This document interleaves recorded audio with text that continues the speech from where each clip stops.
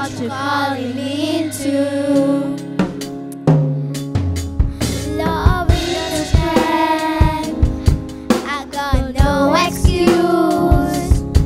But broken people are exactly who you use.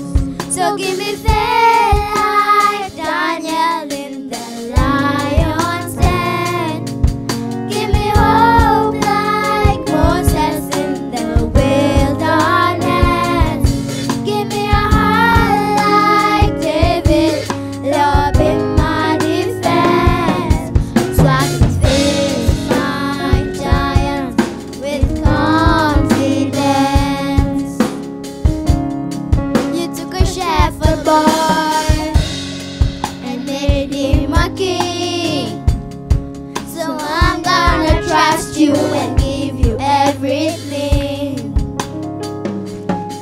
I'll be a conqueror, 'cause you will fight for me. I'll be a champion, claiming your victory. So give me faith like Daniel in the lion's den. Give me hope like Moses in the wilderness. Give me a heart like David, Lord in my defense. So I can face my giants with confidence. I'm gonna sing and shout and shake the world. I won't stop until I see them fall. I'm gonna stand up, step out when you call. Jesus, Jesus, I'm gonna sing and shout and shake the world. I won't stop until I see them fall. I'm gonna stand up, step out when you call. Jesus, so give me faith like Daniel in the lion's den. Give me hope like Moses in the wilderness. Give me a heart like David, love in my defense. So I can face my giants with confidence. So I can face my giants with confidence. Good morning, boys and girls. Wow. Thank you so much for joining us today. From all the platforms that you have joined us with, we really appreciate you and we are grateful to God for you. Boys and girls, we want to say thank you to the worship team. Can you clap the hands for them? Great. They have done a good job, haven't they? Thank you so much. Boys and girls, my name is Nancy Tele and I'm delighted to have you today, even as we learn about parables. Boys and girls, you remember what we have learned about parables? A parable is a story, a simple story which has a what? A deeper meaning. A what? A deeper meaning. Boys and girls, do you remember what Teacher Rehab taught you last week? Did you say something like parable of the Good Samaritan? Yes, the parable of the Good Samaritan.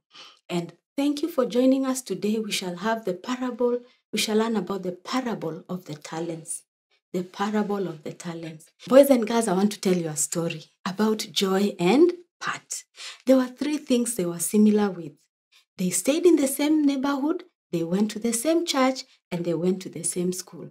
So one day, one of the teachers told them in class, boys and girls, I want you to prepare a song for the prize giving day. So what happened? The boys and girls didn't know what song they are going to sing, but they discussed together and they chose Joy to be the main soloist. And in as much as Joy was a little bit nervous, Pat just tried to encourage her and told her, no, you can just sing. Don't worry, we shall be there to sing with you. And so Joy agreed. And what happened, boys and girls? The same week when they went to church, Christmas cantata was around the corner. And the Sunday school teacher asked the same question again. Boys and girls, do you have a song you can sing? All right, then you have to choose a soloist for that song.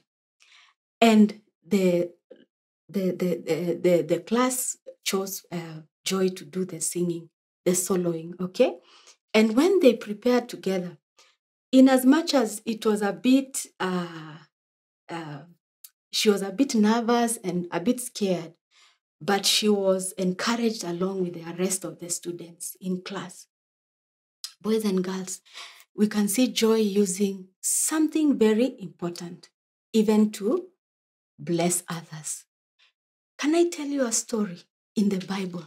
Our story is from the book of Matthew chapter 25, verse 14. And it talks about the parable of the talents. And this story was told by Jesus. And he told this story, and the story was about gold talents and 3 servants and 1 master. What happened to this story? There was this master who called his servants and gave them talents. He gave them talents according to their abilities, the gold talents according to their abilities, so that they can go and trade with that money. And one time, the master will come back. So he gave the first servant 5 talents. He gave them how many? He gave him how many? 5. 1, 2, 3, 4, 5. He gave the first servant 5 talents. And he gave the second servant 2 talents. How many? 2. Can we count? 1, 2. He gave him 2 talents.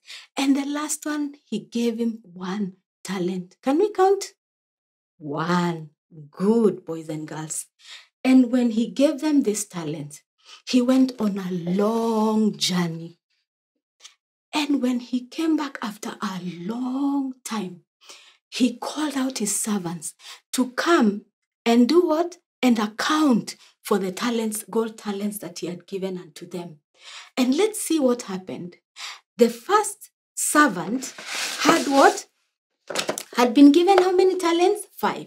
He brought 5 more. That makes how many? 10, boys and girls. That makes 10. And the second servant had been given 2, and he brought 2 more, boys and girls. It becomes how many?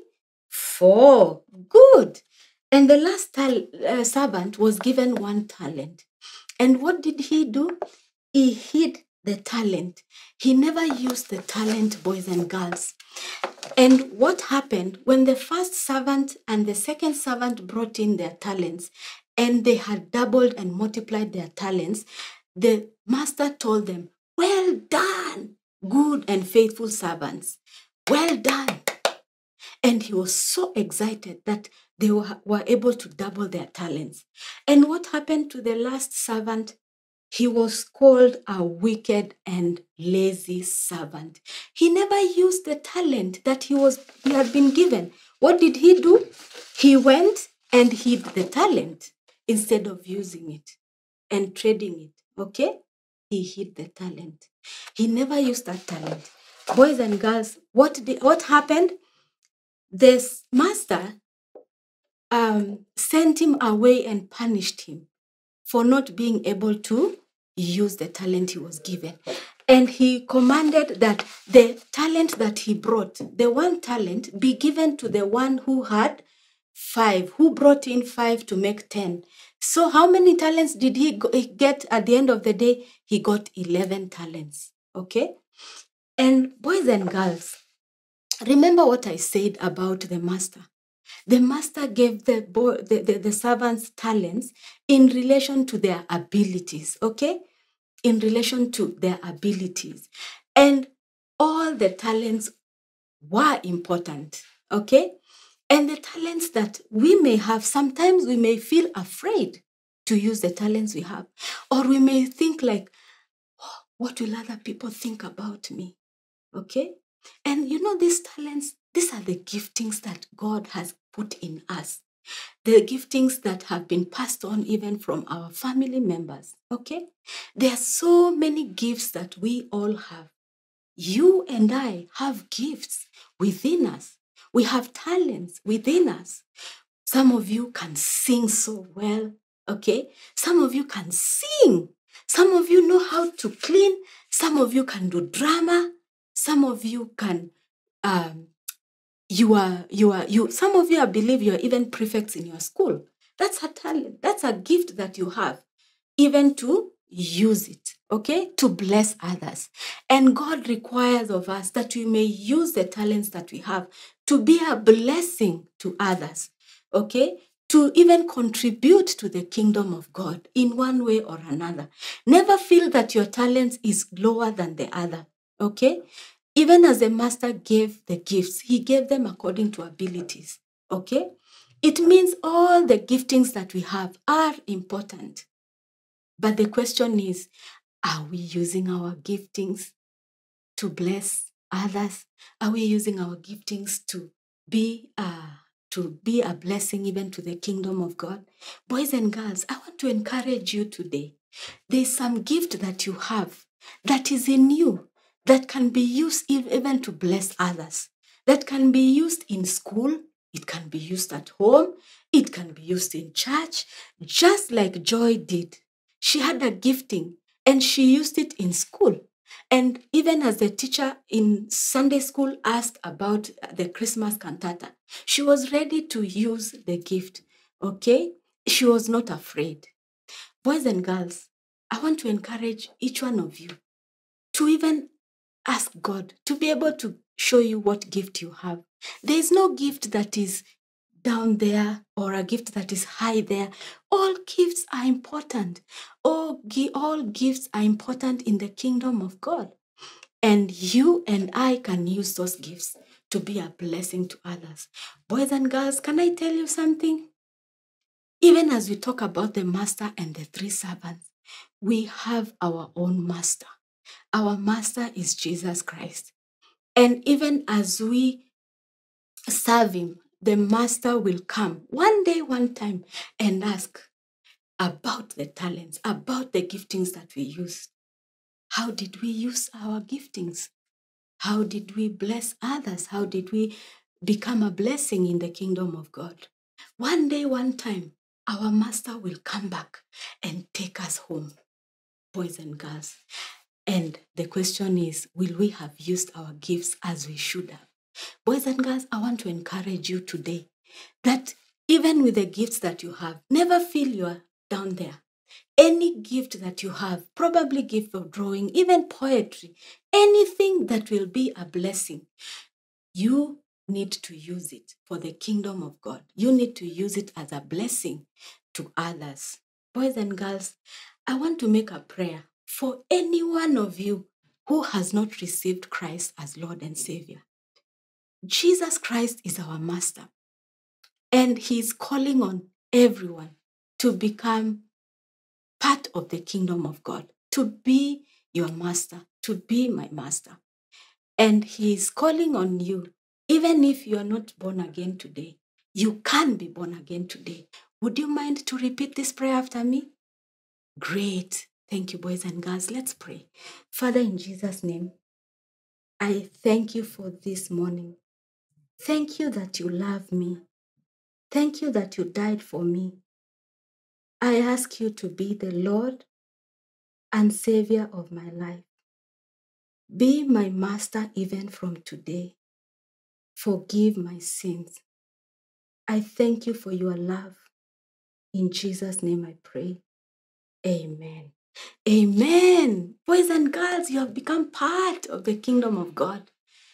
And you are a child of God this morning. I want to pray for anyone, any boy or girl who may want to know what their gifting is. And some of you probably are interested to start using your gifts, even to be a blessing to others. So I'd like to pray for you. Let's bow our heads. Father, in Jesus' name, I thank you for these boys and girls. They have come to you, Lord, wanting to discover their gifts and even talents and abilities. I pray that you will show them what gift they can. Show them the gifts, oh Lord, that they have in them, oh God. I pray that they will use these gifts and talents and abilities for the kingdom of God. I thank you for your love. Thank you, dear Lord, even as you guide them, oh Father, that they shall become a blessing in the kingdom of God. In Jesus' name I pray. Amen. Amen. Thank you, boys and girls. For today, we will have a craft. It's not a difficult craft, okay? So you will, in this picture, we have something in form of a talent bag, okay? A talent bag. And in that talent bag, on the part that is, on the upper side, there's a ribbon.